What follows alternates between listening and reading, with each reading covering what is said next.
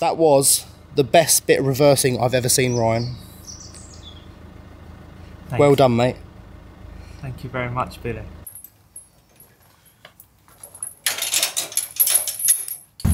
You okay? Yeah. That's it. So that then. Keep going, keep going, keep going. Go. The wood chipper is now out of the weather and in safe dry storage. But I've also got an idea now. I think I should bring down the digger, which is currently at the chateau as well, and put it in here, just so it's dry and looked after and safe for the winter. So yeah, we might have to bring that down, Ryan. Okay. Will your car tow a 3-ton digger? No. I don't think it will. So we'll have to use the transit.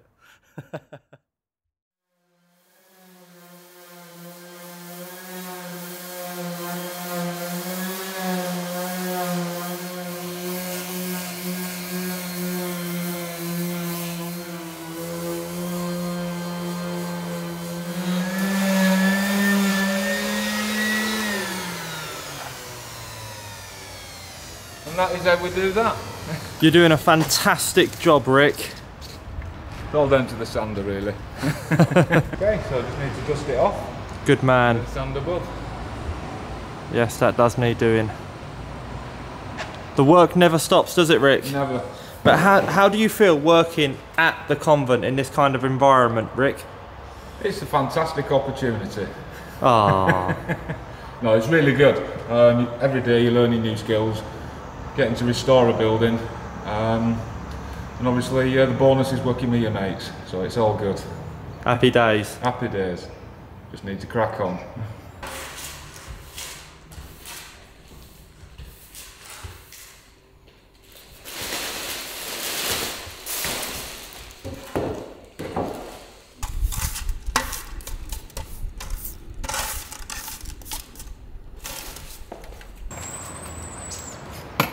Safety first, Ryan, safety first. Yeah, I see you like to keep a nice tidy workspace, Rick. Yeah, you've got, you know, do one little job, tidy up, get ready for the next job. Nice clean work surface, and then makes life easier.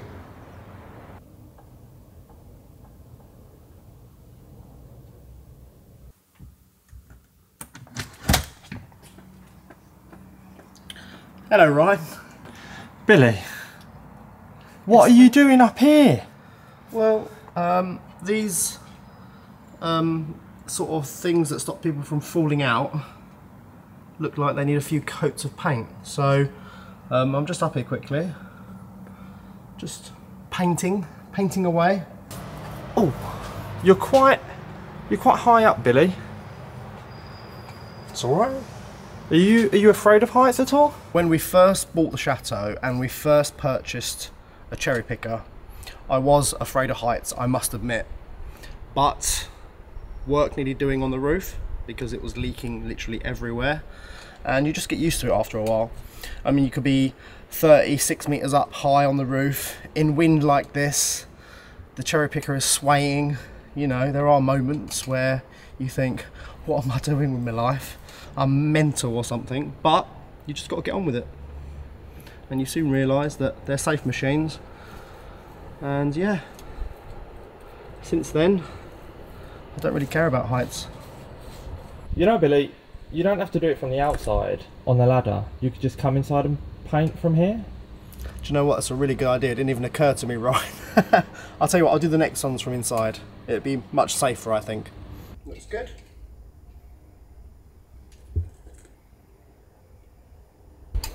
Bum, ba, bum, ba, bum. There we go.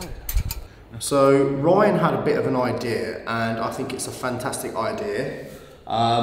We're going to temporarily use this space as a bit of a gym. So I'm going to bring down the treadmill. We're going to get some benches and some weights and just things like that, and use this room to work on our personal fitness, because vlogging does take its toll on you a little bit, where you don't have much time to focus on important things like your health.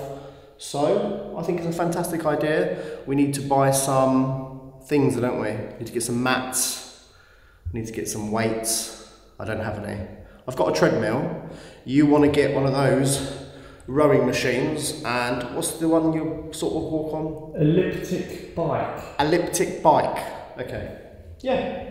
I mean, we can utilise this space for the time being. Just spend an hour a day in here. I noticed there's a radiator in here, Billy. Yes. Is that on or connected in any way, or?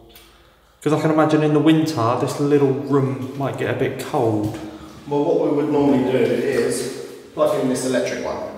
Oh, there's an electric one just next to it. I didn't even notice that. Fair enough. Because the old system is outdated, inefficient, hasn't been turned on for about 15 years apparently. So we can't use it, so we're going to use an electric radiator for now. But in a room like this, why would you need heating? You're exercising. You need to generate your own heat. That's true, you're going to be all hot and sweaty. Yeah, what do you want the heating for? Of course. Just close the doors and the windows and it'll be like a little sauna, a little steam room, the two of us. Yeah. When we first viewed the convent with the estate agent, he told us something really, really interesting. He said the local town was trying to purchase it. I think that was probably just a sales tactic, try and put a little bit of pressure on us. But he also mentioned that a local cult or sect was also trying to buy it. And it went as far as almost the last signature, the last sale signature, and they just couldn't get the money together. So let's talk about that a minute, because I find it really interesting that a cult were trying to buy a building like this in the centre of a town like this. I think a building like this would actually be ideal for a cult, probably because of its magnitude, its space, the amount of bedrooms it has, but also most importantly, the privacy it has. Because there's only one way into this building, the main gate. The walls around the garden means it's completely secure and completely private. So we're going to walk around the building a minute and just talk about why they would have bought it and what they would have used it for. This is the only entrance to the convent, which probably makes it ideal for a cult, I imagine, because, you know, you've got one access, you can keep track of people who are entering and exiting. You've got a courtyard like this, which makes it ideal for a private community, such as a cult or a sect, because you've got hundreds of windows, hundreds of rooms to keep track of people who are, you know, within the community. So, you know, I suppose it probably does make it quite ideal as a property. The definition of a cult, a small religious group that is not part of a larger and accepted religion that has beliefs regarded by many people as extreme or dangerous. So there you go, I've just learned something. But you told me a story once, Ryan, about your dad was approached by a sect or a cult. Yes.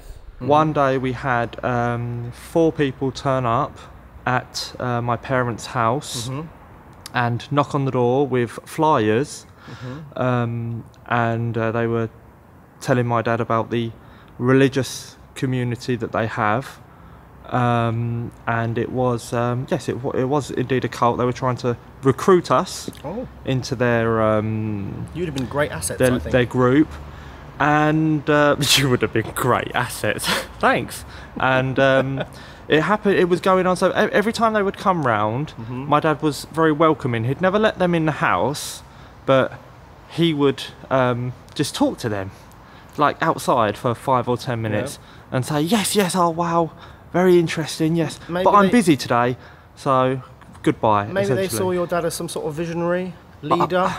I highly doubt that, but I mean, he could have guided the community into better times. Well, he did have the handy. He was like a handyman, so yeah, he would have been possibly useful. But they were friendly people.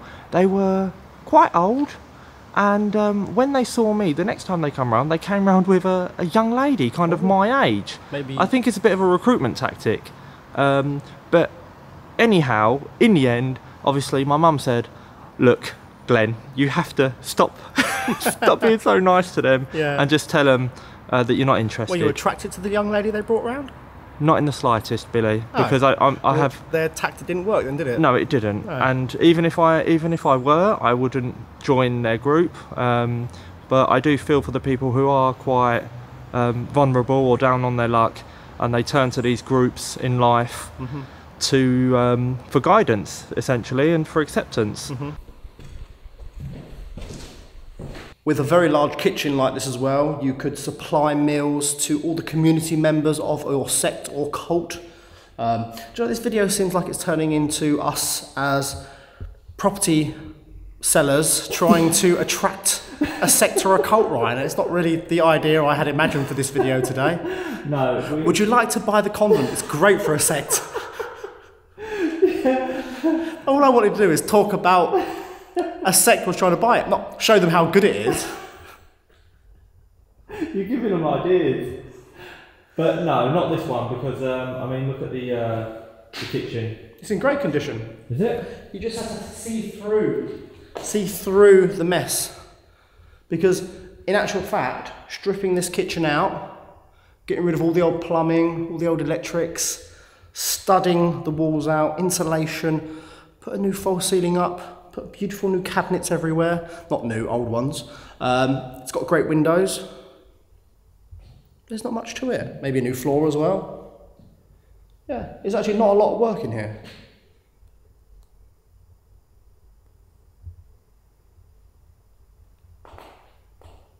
But of course, we're not going to use the convent for anything like that. We only have good intentions. I don't really know what the plan is with the convent yet. I'm still in two minds over a few ideas, but respectfully and tastefully, we will renovate this building for its future purpose, which will hopefully be for something like, I don't know, for the town or the community to enjoy.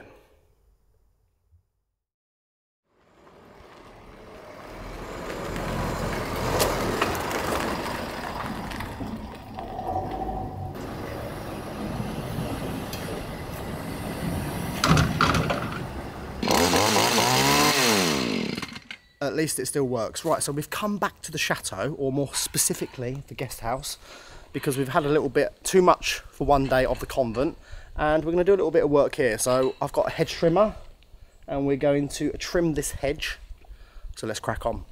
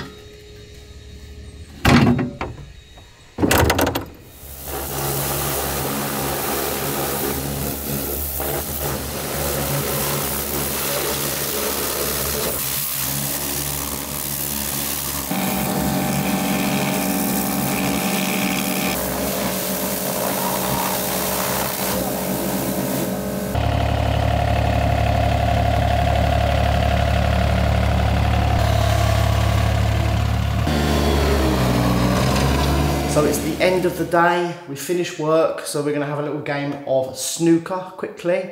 I'm absolutely terrible at this game, and we haven't even finished the pool table yet. I still haven't ordered the new felt and the leather things for holding the ball collectors on, but it doesn't matter.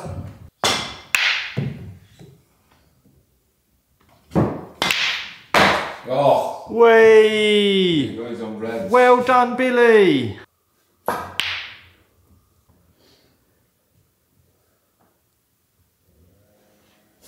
I'm sorry. Rick's laughing at me.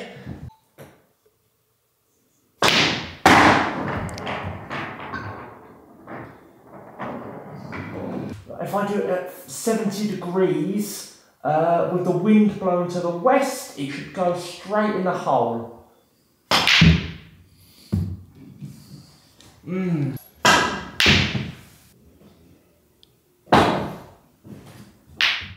Thank you everyone for watching today's video. We got a lot of work done today.